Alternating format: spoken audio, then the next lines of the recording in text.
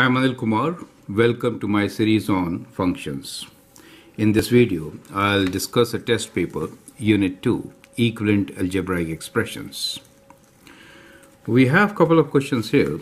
Let's see them first in the test paper.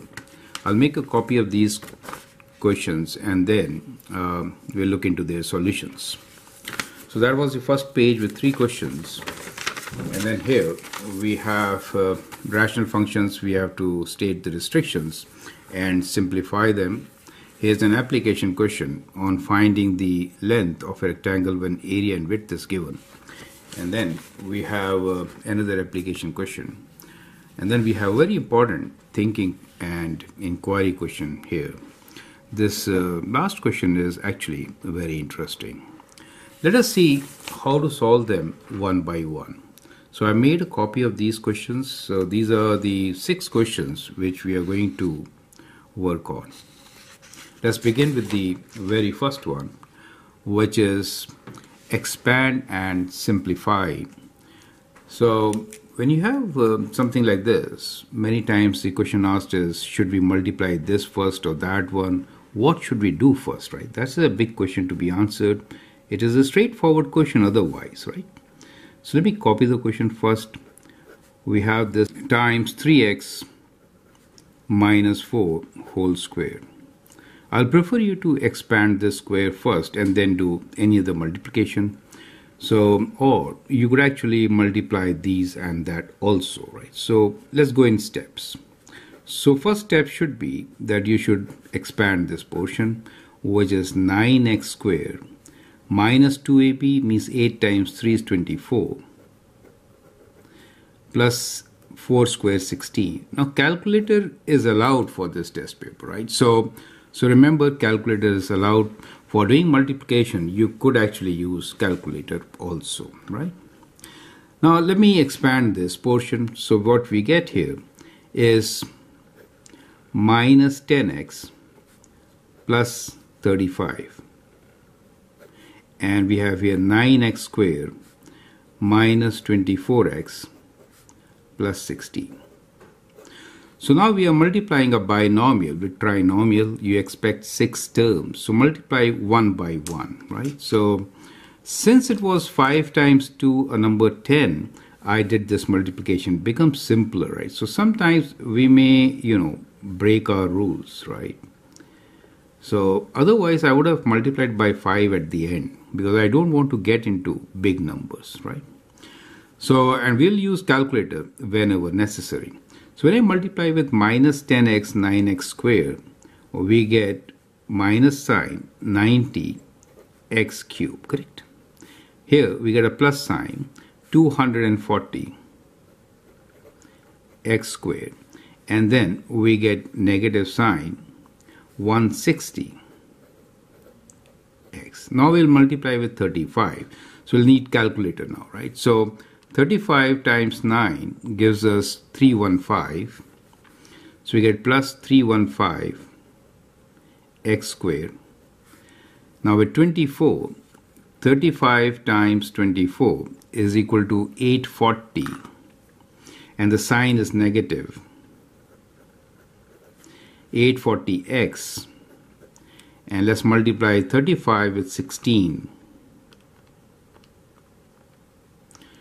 560 with a positive sign, right? So now you need to combine the like terms. So we'll add one step, putting the like terms together. We have 90x cubed. As far as the square terms are concerned, we have 240x squared and plus 315x squared. X terms are minus 160x and minus 840x. The constant term is 560, right? So you can now combine the like terms. Let's add 240 plus 315, 555.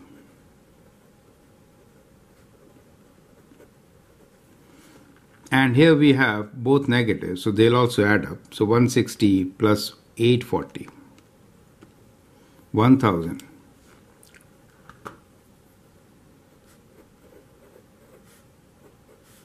plus 560, correct?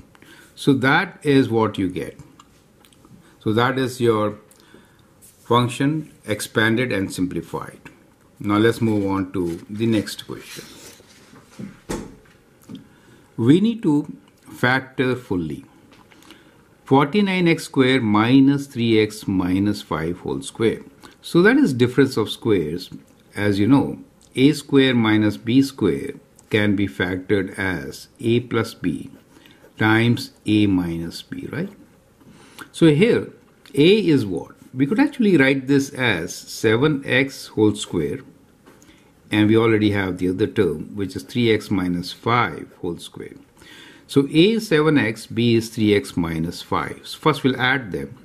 So we can now write this as 7x, add this term, plus 3x minus 5 times 7x, take away this term. So you have to change the sign, right? So minus 3x, minus and minus becomes 5. Now combine the like terms. We have 10x minus 5, and here we get 4x plus 5. Now factor fully. Don't stop here. You can still take 5 common in this case, right? So take 5 common. So you get 5 common here. You get 2x minus 1 times 4x plus 5. Is that clear to you? Now if you miss this step, then you're going to lose 0.5 marks. The second one here is 12x square minus 8x minus 15. So you need to find product and sum. So let me rewrite this question, which is 12x square minus 8x minus 15. So the numbers are kind of big numbers, right? So what we should do? We have to multiply 12 with 15, and we have a negative sign here. So look into the factors, right? Factors of 12 could be 3 and 4. Factors of 15 is 3 and 5. You can also split 4 as 2 into 2, correct? If that helps. So you got 5, 3, 2, 2 and 3 to work with, correct? And we could have 3 times 3 as 9 and 9 times 2 as 18 and 5 times 2 as 10, right? So if I factor this out, we have two numbers now, as you can see. 10 and 18, that combination will give us minus 8. Perfect. So we'll decompose minus 8x here, and we'll rewrite this as 12x square. Minus will be a bigger number, which is 18 in this case, plus 10x, you realize, right? Minus 15. So that is how we could actually factor these big numbers and then get a clue of what to decompose the middle term as. Okay. Now we'll do the factoring. First two terms we can take 4x common. We can take 2 and 3, 6x common. 6 times 2 is 12, so we get 2x. And 6 times 3, so minus 3. In this case, we can take 5 common. So we'll take plus 5 common. We get 2x minus 3. Now 2x minus 3 is common. And we get 6x plus 5. So that becomes the solution. So that is how you're going to factor this. Now let's take the other two parts. Now here we have 2x square plus 4xy minus 126y square. You could do a group factoring. So I could factor 2 common here, right? So what do we get? We get x square plus 2xy, and half of 126 will be 63y square. Right? So that becomes the first step. Now we have coefficient of 1 only. We are looking for sum and product. We want product of two numbers to be minus 63 and sum of two numbers to be rather y square, right? And sum as 2y, correct? So 9 times 7 is the right combination. We'll take 9 positive and 7 negative. with y so that you get y squared, right? So that is how we are going to factor this. So we get 2 times, when you factor this, we get x plus 9y times x minus 7y. Is that clear to you?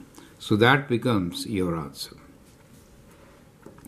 The next example here is y squared minus x squared minus 20x minus.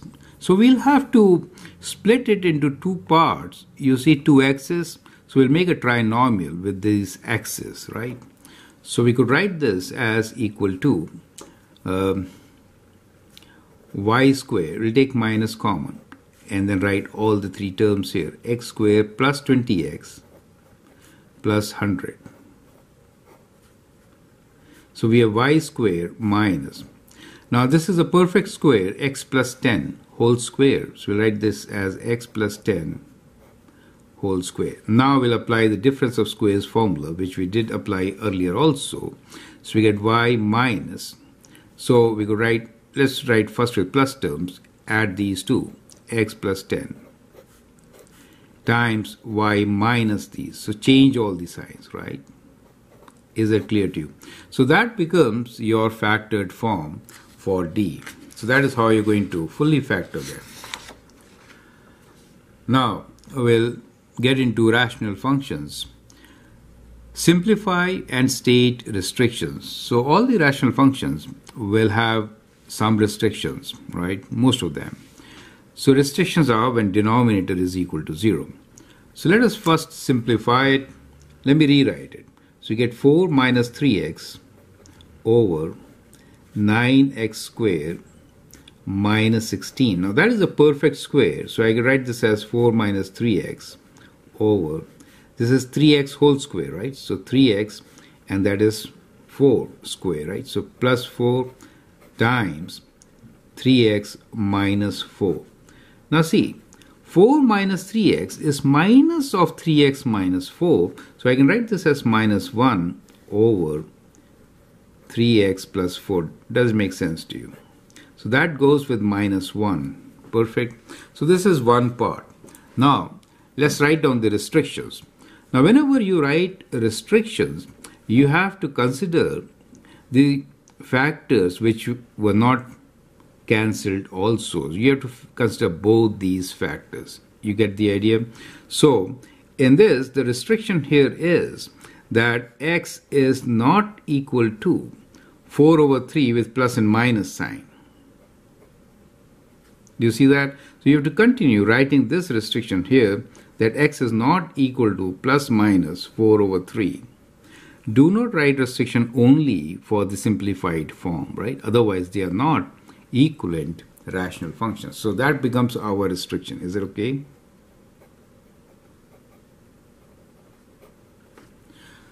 Okay, so now let's do the part B. You could also write restrictions right in the beginning in such cases. Clearly the restriction is x is not equal to 0 and x is not equal to 2, right? So we can write restriction here.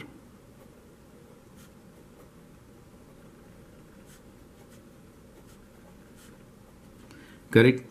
And now let's simplify it. To simplify, we need to have a common denominator. So the common denominator here will be from numbers 3 and 15, both are primes, so 15, x and x squared, we get x squared, and the factor x minus 2, right? So that becomes your common denominator. Now, we will multiply this 7 by what? Of course, 5x and with x minus 2. We'll multiply this minus 2 with 3 and x minus 2. And we'll multiply this plus 4 with the other factor, which is 15x squared. Is that clear to you? Correct? Now we can expand and simplify. So if you do this, you get 7 times 5 is 35x. We'll multiply this with 35x. We get 35x squared minus 70. Twice 35 times 2, right? Minus 70. Now here, minus 6 times x, so minus 6x, minus 6 times minus 2 plus 12. 4 times 15 is 60 x squared. So the denominator is 15 x squared x minus 2. Clear? Now combine the like terms, 35 and 60, so we get 95 x squared. The x terms, we have, there was an x term here, I missed this x here, okay? 35 times 2 with an x, correct? So that x term should have been here. Okay, so we have these two x terms, 76. So minus 76x. And the constant is 12.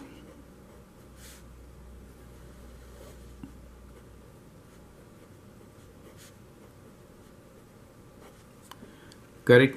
So that is what you get here. And now you could actually try and factor the numerator if possible. Correct? So sometimes it is also possible to factor the numerator and then simplify it further. That when you get to this stage, you could find what is b squared minus 4ac. So as we could just check b squared minus 4ac. So here b squared will be 76 squared minus 4 times 95 times 12. And that gives you a number. Let's find square root of this number. Now this square root is 8 square root 19. So therefore, we know it cannot be factored further, right? So that becomes our final answer. Does it make sense to you, right?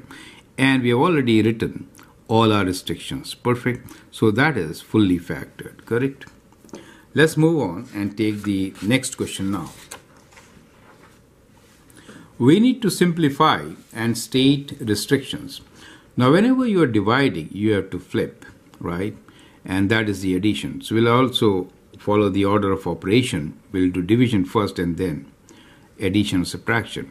Now, it's kind of important to factor them first. So let's begin with the very first term. 6 is common. So we can write this as equal to 6 times x minus 7. In the denominator, we have 3x plus 1, right?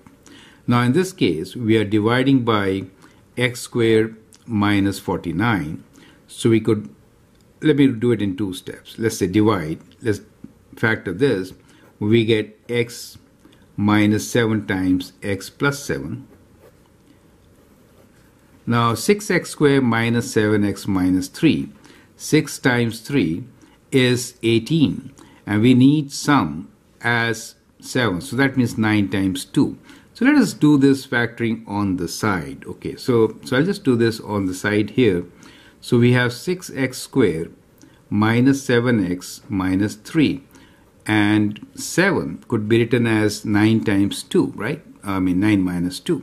So this is 6x squared minus 9x plus 2x minus 3. So here we get 3x as common factor. So we get x minus 3. And here we get 2x minus 3, and here we have 2x minus 3 as our factor. So it could be factored as 2x minus 3 times 3x plus 1. Is that clear to you? So I've done this on the side here. We can now write the factors, which is 2x minus 3 times 3x plus 1 plus. Now here, nothing can be factored, so we'll just keep this as such. 14, 7 times 2, so we can write this as x plus 7 times x plus 2. Is that clear to you? So part of the trinomials could be factored separately, and then you could write down their factored form, correct? Well, whenever there's division, we have to write restrictions from both numerator and denominator. Let me just go one more step, write it as a multiplication. So we get 6 times x minus 7 over 3x plus 1 times, we have 2x minus 3 times 3x plus 1 over x minus 7 times x plus 7 plus 5x minus 3 over x plus 7, x plus 2, right? Now this is a good stage to write restrictions. Let me write down restrictions first.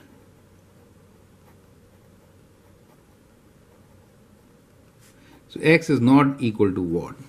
So beginning from here, x is not equal to minus 1 over 3. At this stage, plus minus 7. The numerator also we have to consider 3 over 2. Here minus 1 over 3. Minus 1 over 3 is already written. We need not write it. Here, we have already considered x plus 7. We'll write minus 2. So, and minus 2. Is it okay? So these are the restrictions. Now, let us cancel the terms which can be cancelled. So that can be cancelled, and 3x plus 1 can also be cancelled. Perfect. So what we get here is basically 6 times 2x minus 3 over x plus 7 plus 5x minus 3 over x plus 7 times x plus 2. Now we'll write this as a common denominator, which is x plus 7 times x plus 2. So we have to multiply this with x plus 2 also. So we get 6 times 2x minus 3 times x plus 2 plus 5x minus 3. Right? Now, let's take it on the right side. I have very less space here. So we'll just multiply and write it down. So 2x times x is 2x squared. We'll do it 6 times 2, 12. So we get 12x squared. And 6 times 3 is 18 times 2. So minus 36. With 3 when you multiply, 12x times 2 is 24x. And 6 times 3 is minus 18x. Minus 18x. Okay. And here we have 5x minus 3. Okay. And we get x plus 7 times x plus 2. So we have 6 terms here. We multiplied 6 with these 2 terms. So we get 12 and 18 here. And then with 12x, we multiplied this to get 12x squared. And with 18, we multiplied that to get minus 36. Not a good idea. We should have done with first one both. So 12 with 2, which we missed, 24x. And then with 18 with x, we wrote, right? So we kind of compensated. Okay. So it's actually preferred to write in order. I skipped the order. Okay. We'll just shift the page and try to complete this here. So what we get here, combining the like terms, we have only 1x squared terms, which is 12x squared. Amongst the x terms, plus 24 minus 18 is plus 6x. Constants, oh sorry, there's 5x also, so this becomes 11x. So we combine these 3 terms. Minus 39 over x plus 7 times x plus 2, right? So that is what you get. Now, you may try to see if this works, right? So what we'll do here is we can actually leave it here. This cannot be factored, but we'll write restrictions at the end also. So once again, the restrictions are x is not equal to minus 1 over 3, plus minus 7, 3 over 2, and minus 2. Correct? So that is how we are going to do question number 3. So this was the first part of the test, which is knowledge based. Now here, I like you to note one thing, and that is to say, when we get into this stage, when we have a trinomial here, note, at this stage, don't try to factor now. Now that will save time, okay. Now important thing here is that it will save time, but there will be few times when this can be factored. So there could be a hit of 0.5 marks, right? So that's the strategy. So there is a hit of 0.5 if and only if it can be factored. Correct? So take this hit, right? So there is no harm in losing 0.5 rather than losing time to figure out whether this can be factored or not. It's important to understand this strategy since we were at this stage twice in this test paper, once here. Do you see this? Once here. So purposely I was trying to factor this because that is what happens. Many times students will just sit here trying to factor this and figure out that this cannot be factored, but they have wasted valuable time, and that time will cost them one question. So take a hit of 0.5, right, rather than hit of 5 marks by missing a question. So that's the advice on this. So once you get to this stage, straight away write down restrictions and move on to the next question. Unless and until, obviously you could do it, right? If it is too simple, just do it. Okay. Now let's move on and take up application questions here.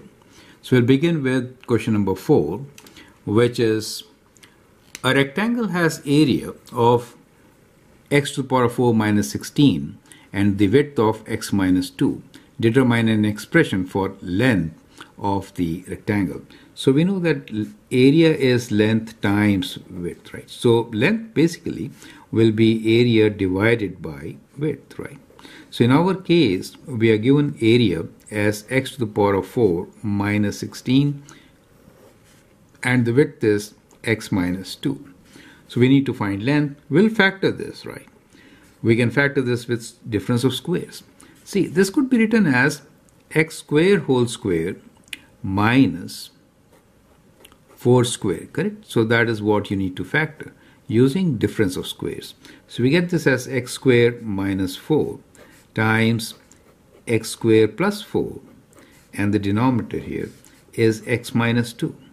Now x square minus 4 can be further factored, so you could write this as x plus 2 times x minus 2, and the term which is not factorable is x square plus 4 divided by x minus 2. Now you can simplify by crossing x minus 2. So you get this answer here as x plus 2 times x square plus 4. So we have to find an expression for length. So that is the expression for length. You may leave it at this stage, but this is simple to expand also. So in that case, I'll advise you to expand this. We get x cubed plus 4x plus 2x squared plus 8, right? Now rearrange this to write your final answer, which is the length is equal to x cubed plus 2x squared plus 4x plus 8, right? So that becomes our answer. Now the units are not given here. Sometimes the units are also given. You need to include the units, right? So we have answer, and that is length is equal to x cubed plus 2x squared plus 4x plus 8. Question number 5 now. The base of a triangle is 2x squared plus 5x minus 3 divided by x squared minus x minus 12, and the height is x squared minus x minus 2 divided by 2x squared minus 5x plus 2. Find the area in the simplest form. State any restrictions. So in this case, area of a triangle is what? It is half of base times height. So we could write this area as half of, so say base of the triangle is 2x squared plus 5x minus 3 over x squared minus x minus 12 times height, which is this expression, x squared minus x minus 2 over 2x squared minus 5x plus 2, correct? So now we need to factor this. so that the common terms can be simplified. Now, to factor, let's do these terms separately. So we'll factor 2x squared plus 5x minus 3. We're looking for a product of minus 6, sum of 5. So we could write this as 6 and 5 you can get with 3 and 2, right? Sorry, because this is minus and that is plus. So 6 and 1 will work, right? So we have to write this as plus 6x minus 3. We can take 2x common and we get, square. So we get x plus 3. We can take minus common to get x plus 3. And so it can be factored as x plus 3 times 2x minus 1. Correct? The other term is with 2x squared minus 5. We'll do this one also, which is 2x squared minus 5x plus 2. So 4 is the product, sum is minus 5. Both can be taken as negative. So we get 2x squared minus 4x minus x plus 2. Common 2x, we get x minus 2 and minus x minus 2. So we get x minus 2 times 2x minus 1, right? So we have factored them separately. Now we'll write them in the expression and calculate. So 2x squared plus 5x minus 3 can be written as x plus 3 times 2x minus 1.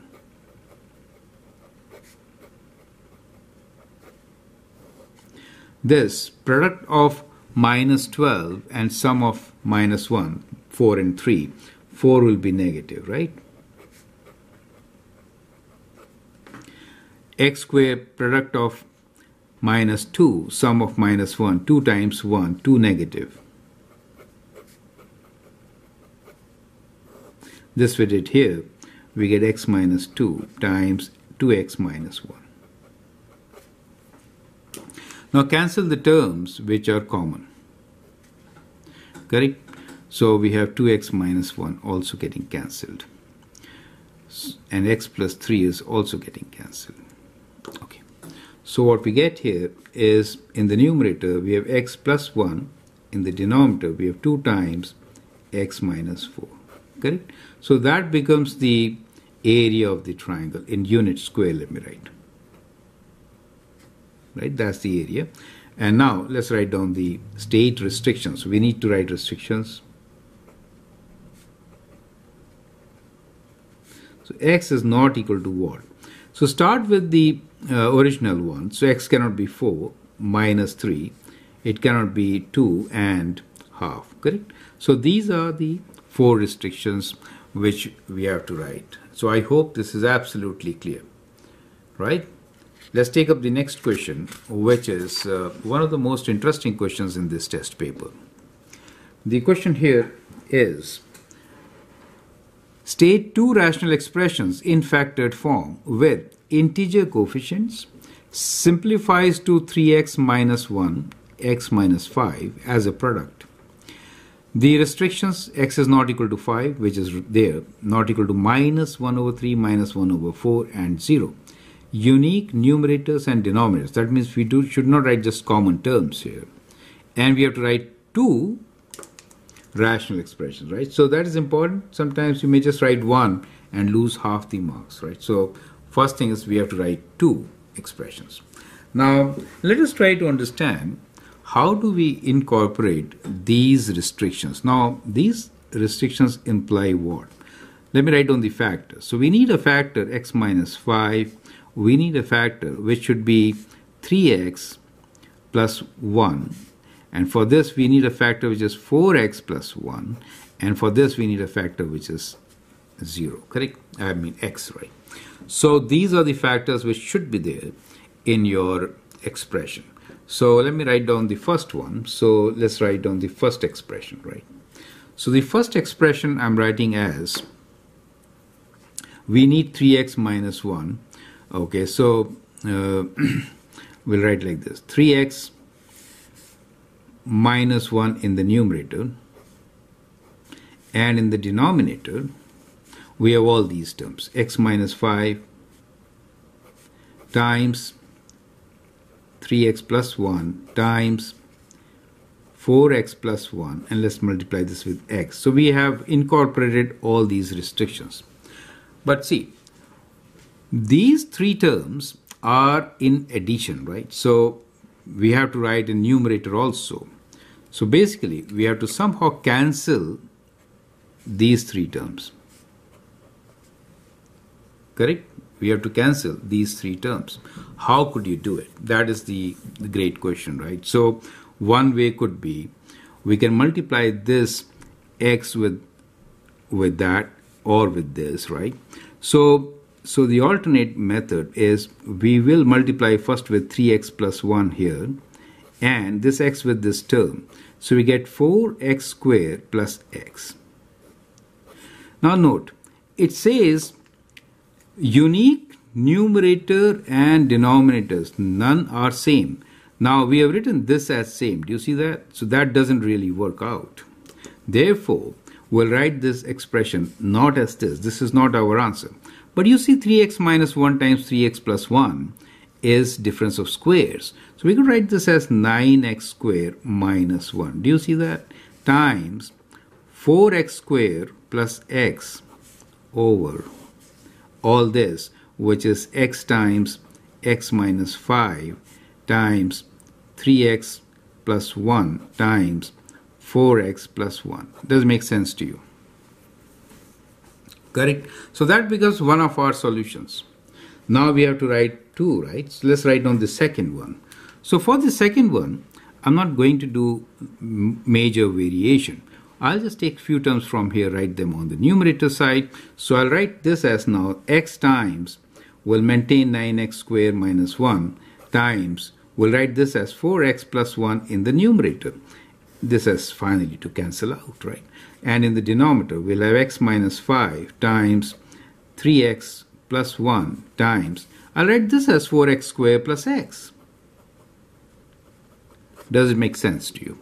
So these two rational functions, they will simplify to 3x minus 1 over x minus 5. And both of them will have the required restrictions. Is this part clear to you? Perfect. So I hope this is absolutely clear. Feel free to write a comment, share your views. And with that, we come to an end of this excellent test paper. And I hope that really helps. So if you have questions, write them in comments. Thanks for your time and all the best.